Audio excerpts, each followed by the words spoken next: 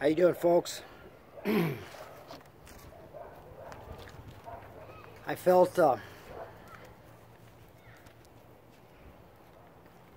you doing, folks? Chris Haskell here. And what I wanted to do, what I felt I needed to do, is give you a closer to actual update on the Chris Haskell court case, or the, as we call it, the Chris Haskell story. This is for my supporters. I want to start with thanking you once again for all the support you've given me and the letters you wrote and typed and everything that you've done for me, okay? But I'm going to give you a little reality check here. It didn't work out. It didn't work out real well, okay? So, odds are things aren't going to be working out real good for activists here. All right, I'm going to try and get through this as fast as I can. Your time is valuable, as I know. All the letters which are written and typed on my behalf, they may or not, they may have or may have not helped me, okay? But, as the judge made sure to mention to the people of the courtroom, that Chris Haskell obviously had a lot of supporters and a lot of people that loved him. But due to the sheer number of letters turned in on his behalf, she said something to the effect of, there were so many that due to the time restraints and her workload, it would have been nearly impossible for her to actually read them all the way through. She did finish up with, be assured, every one of them was read by the Pima County court system. I know it might be a little shaky here.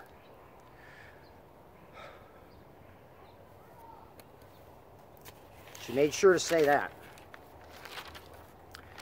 Okay, here's the way I'm going to do this, guys. I'm going to get right to the point and tell you what happened in the least amount of words as I can to me. And then if you can go ahead and bear in there and you really wanted to hear the details, I will continue the video and go ahead and give you all the details of what hell I'm going through. Okay? Because this didn't work out at all, not even slightly. Okay.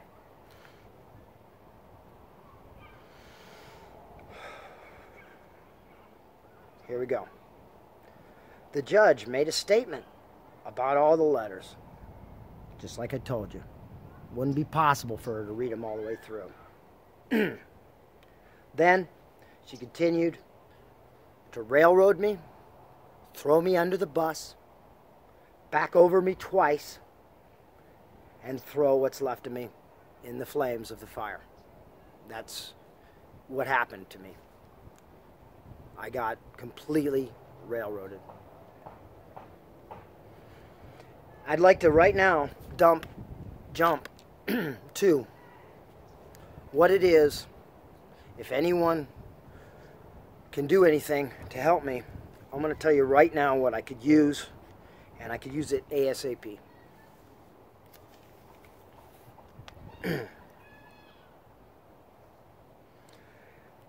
I need a job opportunity here in Tucson. Hopefully a full-time job, because it has to be a full-time job, or 2 part-time jobs. They have to understand that I'm on intense probation, and I need it by about a few days from now. Okay, so that's what I want to settle on right here is who I am and what I can do. I can do just about anything. I'm pretty quick, run my own business for 13 years in Phoenix, not in Tucson. Car stereo business. I also was a gold certified Chrysler salesman, which, by the way, I held the record.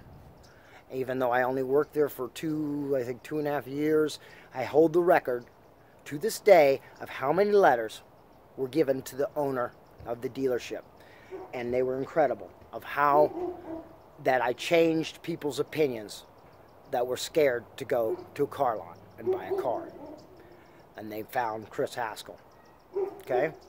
I have qualifications in painting, pretty much any kind of construction work. I'm pretty strong, I should say. I'm able-bodied, so I can do just about any construction work.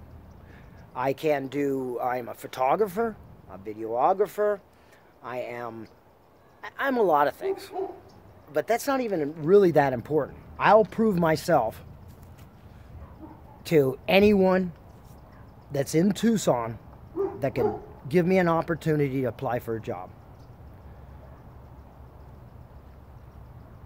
I have reliable transportation now that I was given permission to get my vehicle back yesterday. Hopefully I'll get it soon.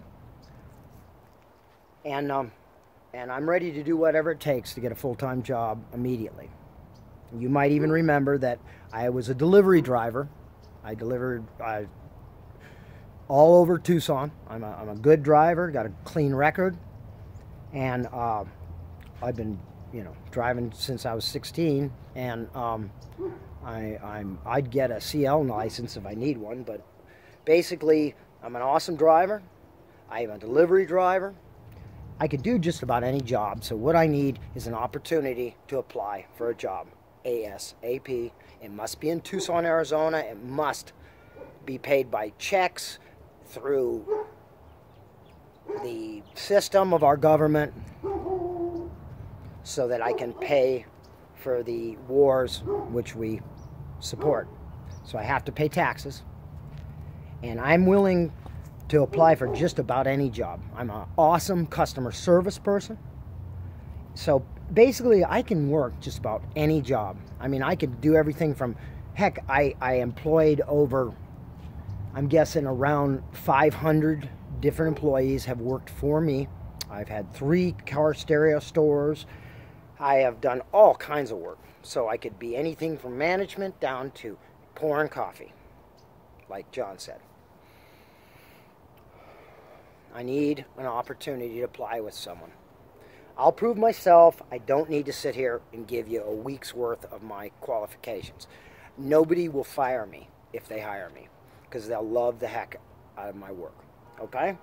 There's to the point.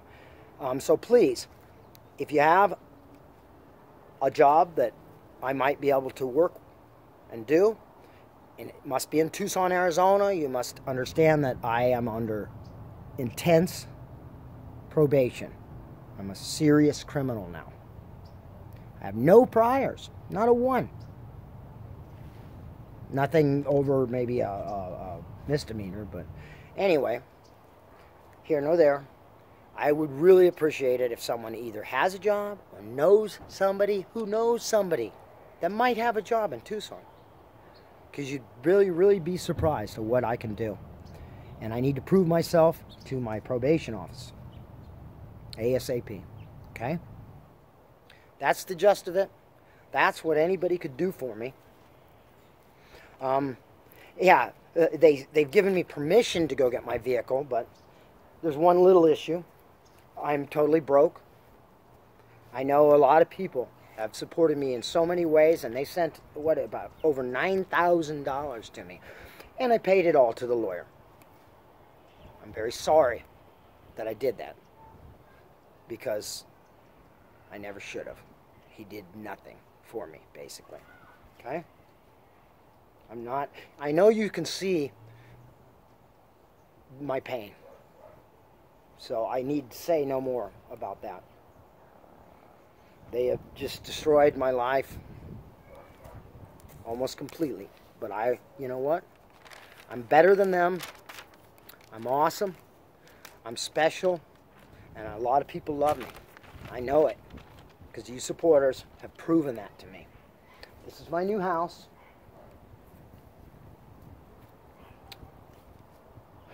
This is what they allowed me to live in. Anyway, that or a halfway house, because I cannot go to my father's house for the next 3 years. Yeah, my father's 87 years old. Both my other two siblings, the other two children he has, live over an hour away from him. So they can't help him. So he's got nothing now. I took care of him every day in any way he needed and basically cooked for him every day. Took care of the house. Okay? I can't see my father for the next 3 years. I have been placed on intense probation. I don't need that anymore. I have been placed on intense probation. I have been placed on 1 year of house arrest. I cannot leave my new home for even to go to the grocery store. For no reason personal whatsoever. The only thing I can do is leave to see my probation department. I have to have a full-time job, 40 hours a week. Need it immediately, or they're going to make sure that I am looking for a job. Okay? I cannot talk to anybody on the phone. No friends whatsoever, unless I give them 1 week's notice to the date and time I'm going to call them. Okay?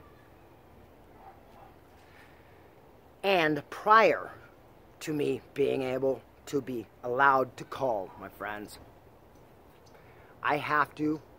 they have to do a background check on them.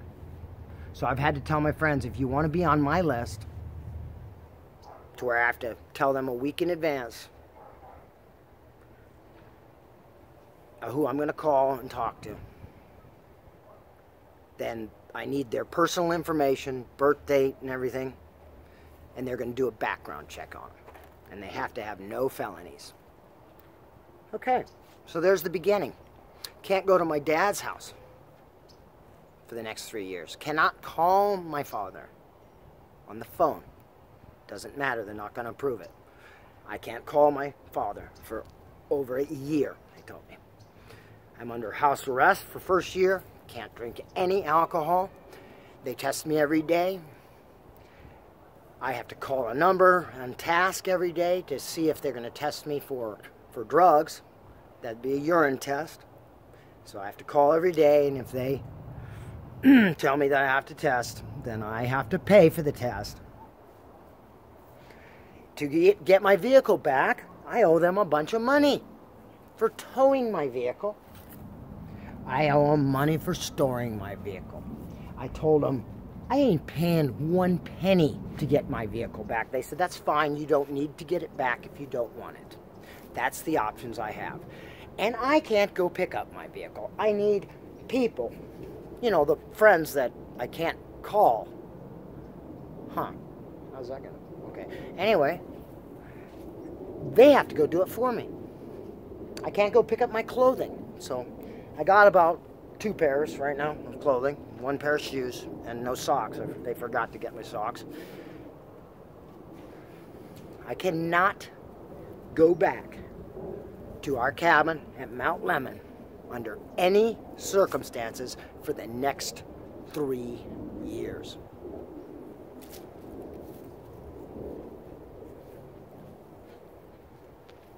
Where does it go from here? Hey, it's pretty much enough, I heard. So, well, like things like today, my dad asked for his dog back. I sent a message back. No, I'm keeping my dog.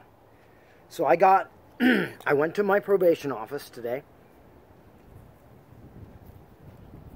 And I saw him, and everything was all good. And when I left there, I got a phone call from him, and he said, "Sir, your dad wants his dog back." I said, "Okay." And he said, "So here's the thing. The dog is his property." He said he paid for the dog. "So, you've got a matter of hours. If you do not have his property, my dad's property, returned to him, immediately I will be charged with a crime for stealing. And at that point, I have broken probation, and he will ensure me that I will be given a ride, not to jail, but now that I have broken my probation, I have failed, I lose my rights to own a gun, and I will be escorted not to jail, but to prison.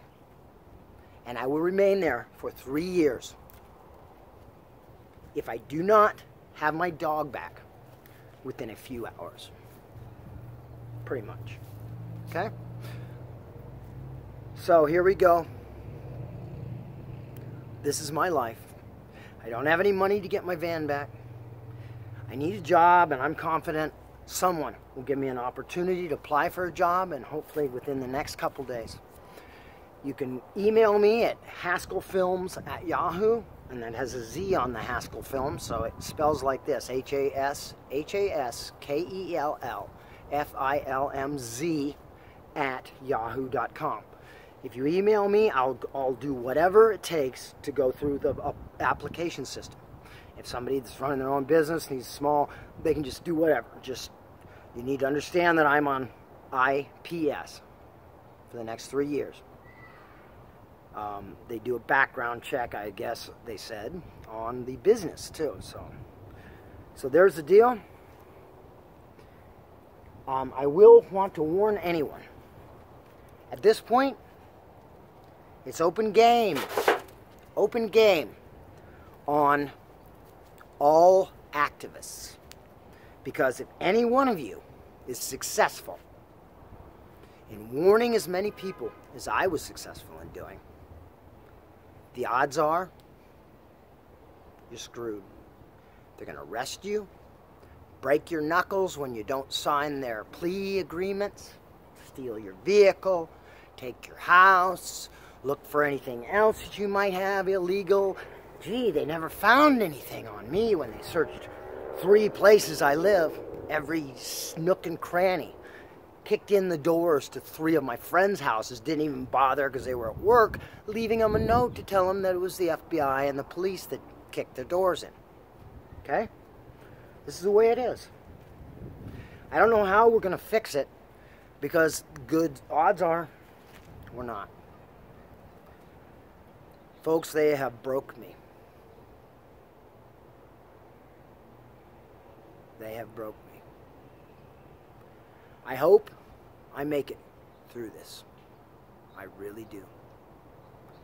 I want to ask you to do a few things. Number 1, make this video go viral. Make it go across the world, please. Because it's not just Tucson. People know people in Tucson that run a business. People know people that can help. I could use a different place to live. Any place, pretty much.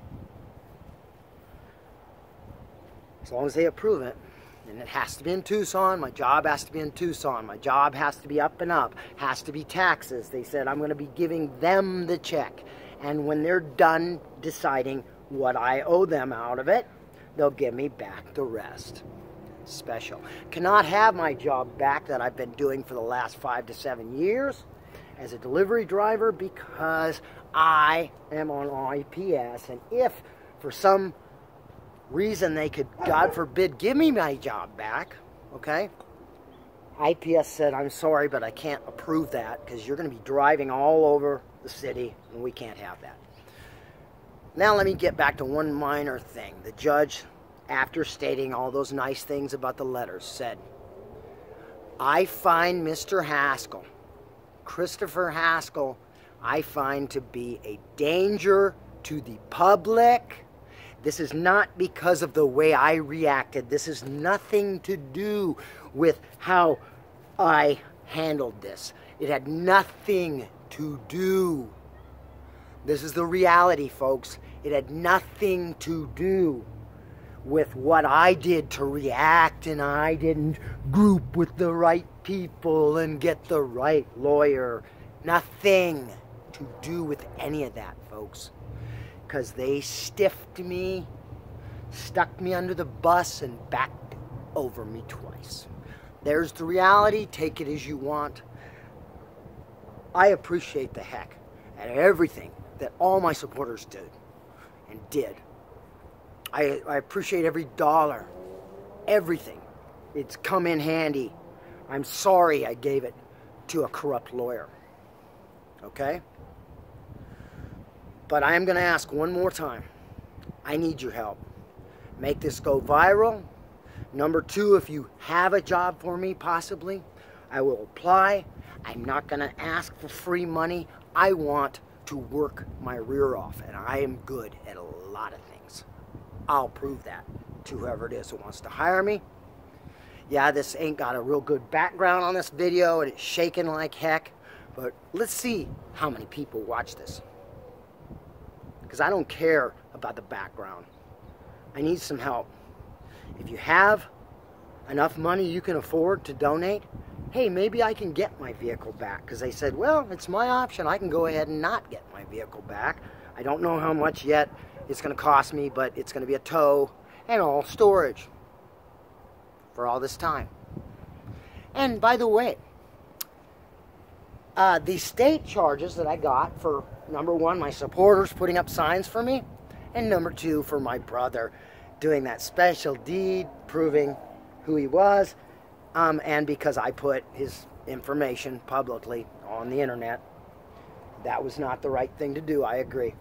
I wouldn't do it again if you gave me a chance at it, but those charges are still here. They didn't drop them. Matter of fact, I have to go to court in a couple days for those charges. My probation officer was nice enough to let me go to court for it. So, and I'll probably be found guilty. I'm just taking a guess, but who knows? They didn't drop them. They didn't do nothing. They stiffed me. The whole deal went bad. I got 3 years intense probation. So, I'm sorry if most of you probably had already got off this video a long time, but I need some help. If you could give any donations, please do. I would really appreciate it. Even if it's a loan, I'll pay you back because I'll have a job, that's for sure. So I love you guys. I hope our world gets better, but to tell you the truth, I doubt it. So, thank you very much. Make this go viral. Tell people the truth about the Chris Haskell story.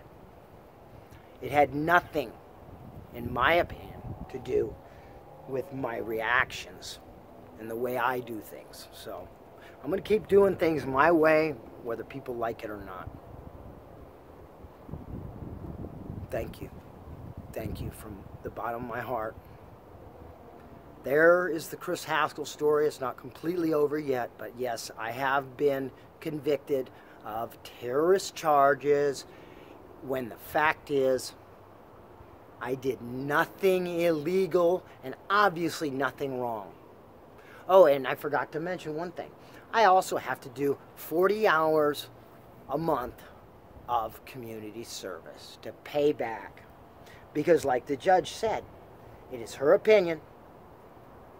She said this at the end of the sentencing. It is her opinion that Chris Haskell is a danger to the public and to society. He is now to be retained into custody. They handcuffed me and dragged me out of the courtroom, where I went directly to jail. And then, after a few minutes, because selfish old Chris, I hit my bed split my hand, broke my hand, and I went directly to a facilitation on the end of their jail where they checked my mental sanity. And by the way, I have an appointment next week to go see a psychologist. And then they locked me up in solitary because of me hitting my bed. So, there we have it. High rolled, run over, thrown under the bus, and backed over twice. And that's what we get for being one of the best activists in the world.